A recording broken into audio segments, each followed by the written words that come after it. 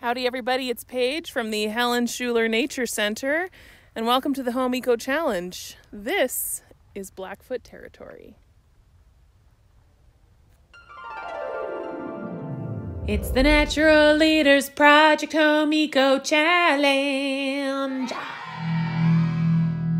Hey you guys, so today we're talking about the fact that this is Blackfoot territory. Now I can talk about Blackfoot territory at my house because my house is also, on Blackfoot territory.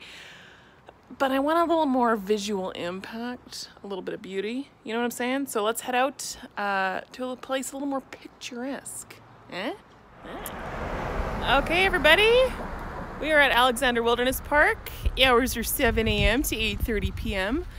This is one of my favorite parks in town. It's a blast and a half. You get here through Legacy. Now there are two options. You can either park at the top over here, or you can head on down the road.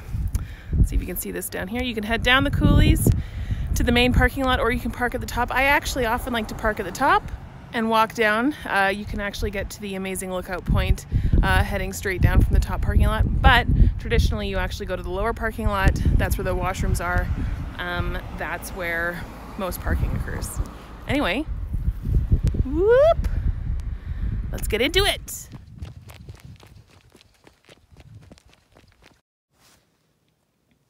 Okay, you guys, so as we walk up this path at Alexander Wilderness Park, I want you to keep your eyes peeled for any specific landmarks that you notice. Next time you're at Alexander Wilderness Park, see if you can find this specific path that I'm on. Ooh, that's just like a fun extra challenge. Anyway, first off, I just wanted to say we are so lucky to live in this amazing place. And this amazing place is, of course, Blackfoot territory. Now, I wanted, in kind of coming up with this Home Eco Challenge, I thought it was really important that kind of right off the bat, we make sure that we take the time to acknowledge and understand that this is Blackfoot territory and that the Blackfoot kind of perspective on this land or about this place is a very, very important one. The Home Eco Challenge is all about connecting to place and connecting to the land. And really, in this region, no one has ever done that better than the Blackfoot people who have been here for tens of thousands of years. So I also wanted to take a moment to acknowledge that this is unceded territory. Now, what does that mean? Well, back in the 1800s, the Canadian Crown went into treaty with First Nations all across Canada. But at no point, especially in the treaty here in this region, which is Treaty 7, at no point did the First Nations in this place give the land over to Canada. That was never agreed upon. The treaties were really about how to share the land. So I think it's really important that we acknowledge that this is still and always has been Blackfoot territory. And look at it. Beautiful. All right, if you make it here, I want you to try to find this white rock. So this week we're going to look at Blackfoot territory and what that means. But the very first thing we got to do is figure out, hey, what exactly makes up Blackfoot territory? So I'm going to insert an amazing little map I found at Glenbow Museum. So here we go. That's the map of Blackfoot territory. And what do you notice? I'm going to give you a second to look at it. What do you notice about this kind of traditional territory map? Give you a couple seconds. Look at it very closely. So what stands out to me in this map is the fact that it was boundaried or kind of perimetered by natural landforms, which makes a lot of sense. Nowadays maps consist of a lot of straight lines that are just arbitrary and are nonsensical, and it's just some random straight line on a map that signifies here versus there. But the traditional Blackfoot territory was boundaried by just these common sense natural boundaries. So mountain ranges, river systems, it was boundaried in the north by, I believe, the North Saskatchewan River, and in the south by the Yellowstone River, and on the west by the Rocky Mountains, and it extended far, far east into, what is now, or what is currently mid Saskatchewan, past the Cypress Hills, that's for sure. All of that land space was and continues to be Blackfoot territory. So Blackfoot territory is actually like tens of millions of acres, stretching from, you know, Alberta, Saskatchewan, down into Montana as well, obviously.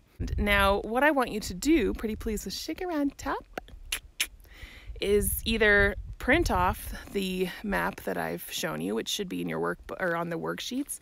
But if you're like me and you don't have a printer, well, I have a printer, but apparently if you don't use it in 4 years, all the ink dries up. What is this racket? Anyway, so I don't have a printer. So for those of us without a printer, what you can do, try to draw out the Glenbow Museum traditional territory map I showed you in your notebooks. And bonus points, find where your current home is and star it. Like put a little star there to indicate where your home is. So if you live in Lethbridge, Lethbridge is located at kind of the connection point between two main rivers, what is called the St. Mary's River and the, well, what's the main river in our city? You guessed it, the Old Man River. So what I want you to do is locate the place where the St. Mary's River meets the Old Man River, and right at that point you'll find Lethbridge. Now actually there's a really good natural park where you can see this happening. It's actually Cottonwood Park, which is on the other side of the city. Should I go there and show you? I think maybe I should. Hold on one sec, I'll run there. Whew, so I just ran across the entire city. I'm such a good runner. Just call me Usain Bolt. But now I've made it to the southwest side of the city. Welcome to Cottonwood Park. Ooh, huh? Beauty. This is one of my favorite parks in town.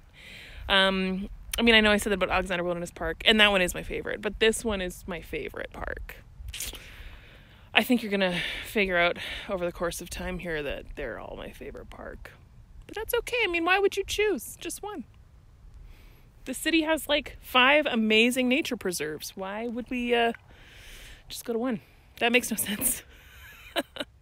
All right, so I'm at Cottonwood Park, kind of at the top. And this is what I wanted to show you, this amazing Old Man River here and the place at which it connects to the St. Mary's River that way. So this is the southwestmost point of the city limits, I believe. And this is where you can locate Lethbridge on the traditional territories map, because you can find the place where the St. Mary's River meets the Old Man. All right, you guys, so there are 4 nations in the Blackfoot Confederacy. Now, the Blackfoot Confederacy is like an agreement between the Blackfoot-speaking First Nations in this region. They all share a lot in common in terms of culture and practice and tradition, but they are, in fact, unique and distinct nations. There's Kainai First Nation, Kainai meaning many chiefs, but often this is referred to as blood tribe. There's also Siksika First Nation. Siksika literally translated from Blackfoot means Blackfoot. There's also Piikani First Nation. Now Piikani First Nation is the Pagan nation, but actually originally it and the Blackfeet of Montana, which is Amskapi Pikuni First Nation, that's the 4th one, they were actually one kind of united tribe. However, when the colonizers created an imaginary line called the Canadian-USA border, they effectively separated the Pagan tribe into North Pagan in Canada and South Pagan in the United States. And so today, the North Pagan is called Piikani First Nation, and then the South Pagan is called the Blackfeet Nation in Montana. All right, so we're going to end the video here with the shot of Chief Mountain from Cottonwood Park. But I do have one last kind of activity for you. There's a really awesome video that's currently part of the permanent exhibit at the Helen Schuler Nature Center, and it's a Blackfoot ecology video. I'll have that linked both in your worksheets and in the description of this video. I definitely would recommend that you check out that video and get to know a little bit more about Blackfoot perspectives on our local ecosystem. Hopefully you've learned the 4 nations of the Blackfoot Confederacy, and we'll work hard to memorize those. It's incredibly important that we do know the First Nations of the Blackfoot Confederacy here in Blackfoot territory. I also hope that you've had a chance to look at a map and kind of suss out where exactly is Blackfoot territory. And last but not least, we'll watch this additional video and kind of learn a little bit more about Blackfoot perspectives on the ecosystem. So without further ado, I'll see you next time. Bye!